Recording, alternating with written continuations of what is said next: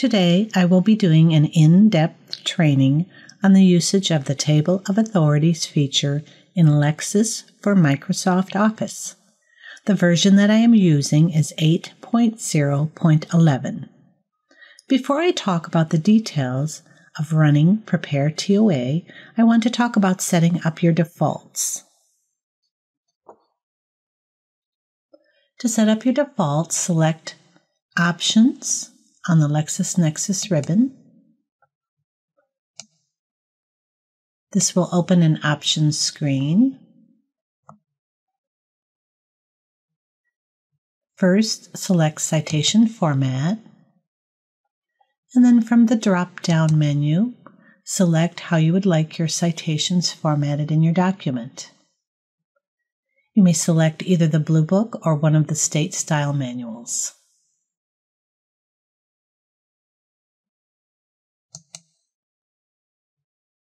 Next, you'll want to select either underlined or italicized, depending on how you would like your case names and citations to be formatted. In addition, you may select bolded, and you may want to select the option to not format citations and quotations.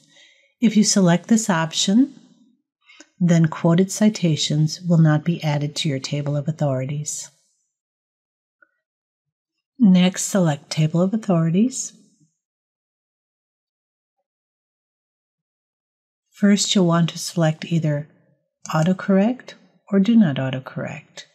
If you select Autocorrect, then citations that appear in your Table of Authorities will be automatically corrected to comply with your selected citation format. This does not change the citations in your document. And if you select the Do Not Autocorrect option, then citations that appear in your Table of Authorities will not be automatically corrected to comply with the selected citation format, but slight revisions will be made, such as the removal of any introductory signals and pin pages. Again, any citations in your document will not be changed. For your layout, you may want to select the jurisdiction-specific headings, and if you select this option, you may select under the federal courts any of these options, or you may select a state court option. Or you may want to select the case and statute headings option and then select to have separate federal and state citation headings or even a rules heading. For your sorting options, you have the option to either have entries sorted by order of appearance or alphabetically. For your content options, you might want to select to list citations that are mentioned in citing or quoting parentheticals separately. And if you select the Merge option, then any federal statutory, regulatory, rule citations, or state statutory citations that have the same number or section but different subsections will be merged into one entry. For our California customers, you may want to select Set the Page Number Format to continue from previous section. This allows continuous pagination. And we have a Use PASM option that you may want to select if you would like to use PASM instead of page references. And if you select this option, you may choose either 2 through 10 or more page references to be replaced by PASM. We have an option to place party names on a separate line, and also an option to include a pages heading above the page number column. Again, for our California customers, you may want to select Align your Table of Authorities with pleading line numbers.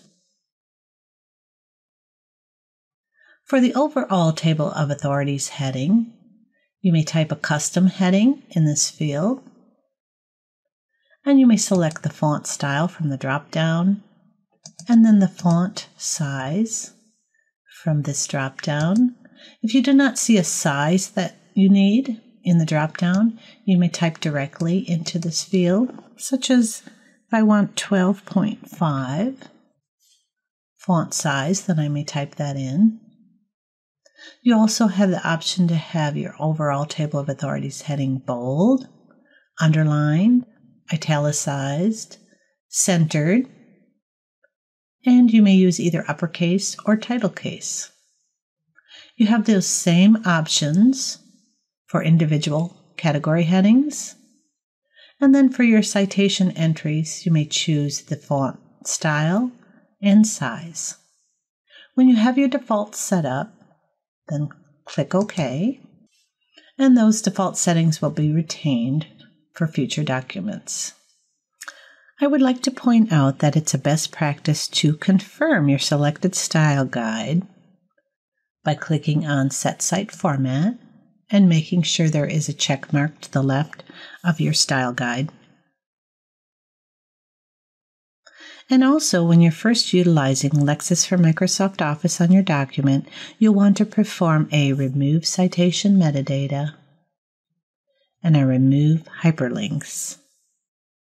This will remove any possible field codes or hyperlinks that may interfere with the performance of Lexis for Microsoft Office. Now, before I run Prepare TOA, I want to mention that it is optimal to run Check Site Format prior to running Prepare TOA. This would allow you to check and correct the format of any citations in your document. Now we'll run Prepare TOA by clicking on that option in the ribbon. A window opens showing you what tasks are being completed, and then the right-hand pane will open showing you a preview of your table of authorities. At the top of the screen, there's a Customize Format option. If you click on that, a Customize Format window opens, showing you the same options as we just saw in the Table of Authorities option screen. But if you change the options on this screen, it will not change your default settings. This will only change the settings for this particular document. At the top right, we have a reporting feature.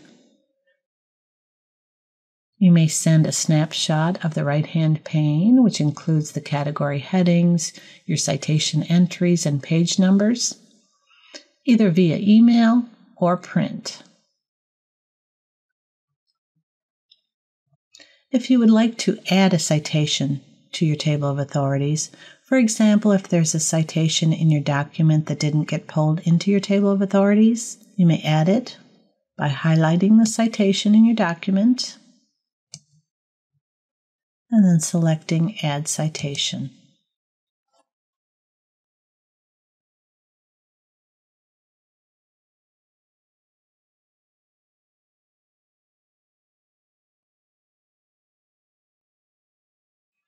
That citation will be pulled into your table of authorities and placed under the Other category.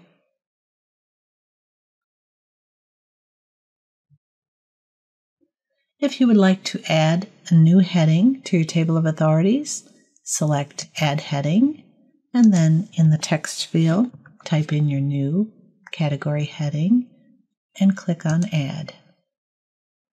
The heading will be placed at the very bottom of the right-hand pane. And then you may move entries underneath your new heading by selecting the checkbox to the left of the entry and going up to Manage Citations and then selecting Move Citations. In the window that opens, you'll find your new category heading, select that, and then select Move Citations. And those citations will be moved underneath your new category heading. If you would like to move a category heading as well as the entries underneath it to a different position in your table of authorities, for example, I would like to move this category heading up above Other, you would just click on the heading and then go to the right column and click on the up arrow. That will move the category heading as well as any entries underneath it up above Other. If you would like to move entries underneath a category heading either up or down, you may do so by clicking on the entry and then selecting either the up or down arrow. In this case, I'll move this entry down one position.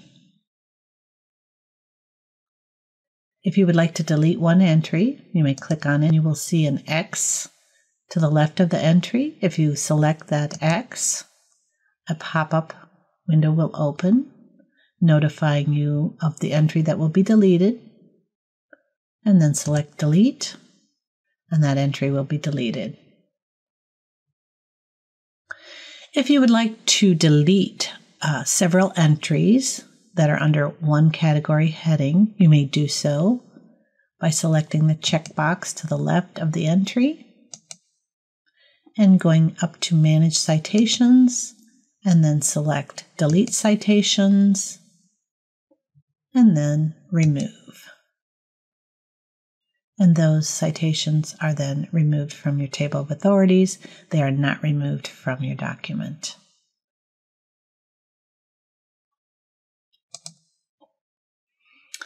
Category headings may also be edited, and you may do so by clicking on the heading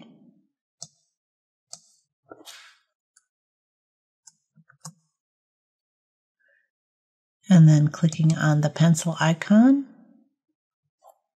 and then typing in the text field.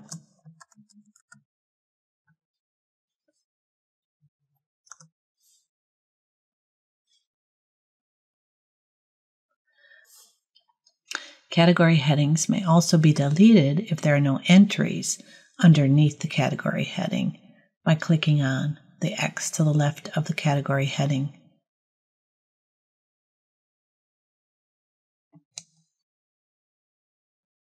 If you click on any of the entries in the right-hand pane, you will be taken to the location of that citation in your document where you can review the entry, or you may select the page number to be taken to a citation in the document.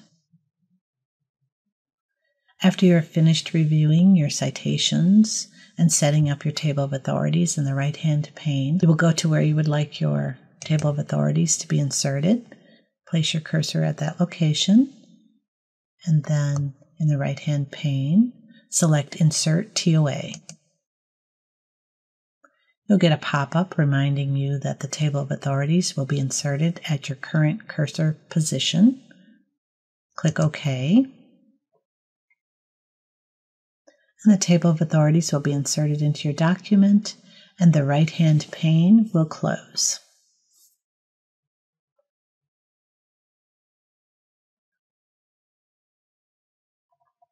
And you can scroll through and take a look at your table of authorities. See if it's set up the way you would like it to be. In your table of authorities, you may click on any of the page numbers, which are jump links, which jump down to the location of that entry in your document.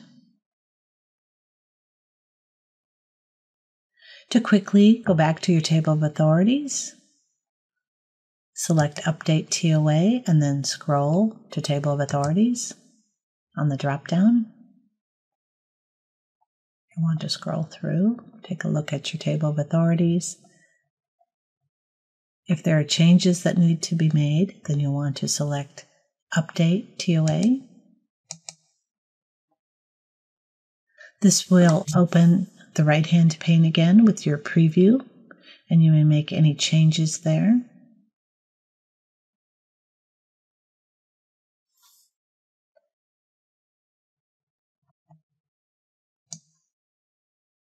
For example, if you would like to move a category heading and its entries.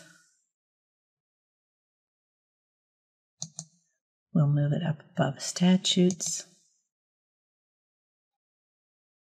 When any updates are completed in the right-hand pane, then you'll want to select Update TOA to see those changes in your table of authorities. If you need to make manual edits to your table of authorities, this should be done as a final step because any changes that you make in the table of authorities that's within your document will not be retained when you update your TOA. That completes the table of authorities training. Thank you for your attention.